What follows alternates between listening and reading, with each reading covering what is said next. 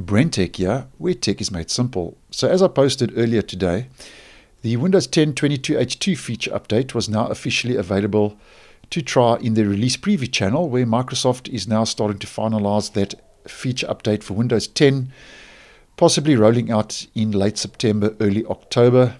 And the Windows 10 release preview channel was not the only update that rolled out for the release preview channel.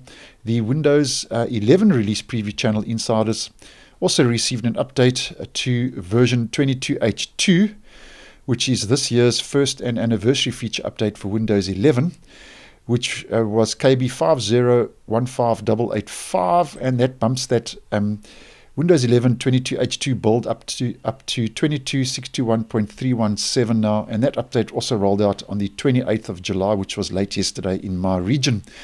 Now, as I did mention earlier today, every channel basically in the Insider program received an upgrade or update, and this is the final one, which rolled out, as I mentioned, late yesterday.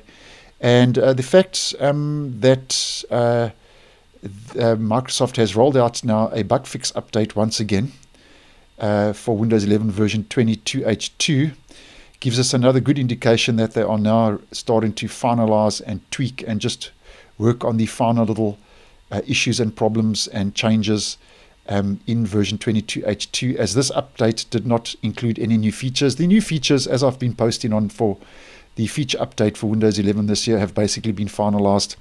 And Microsoft are just tweaking, as I mentioned, those last bugs and little glitches to get the operating stable enough to roll out to the general public. And Windows 11 22H2 has been available in the release preview channel now since the 7th of June.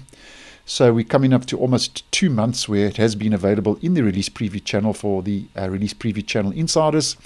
So this is a good indication now, as I did post on yesterday, that the public release for the feature update is getting closer. And as mentioned in the video I posted yesterday, which I will leave a link to in the description, and we are expecting that public rollout for the Windows 11 22H2 feature update to be in late September, early October or thereabouts. But I'll leave a link in the description to that video, as it will just give you a little bit more information. So thanks for watching, and I will see you in the next one.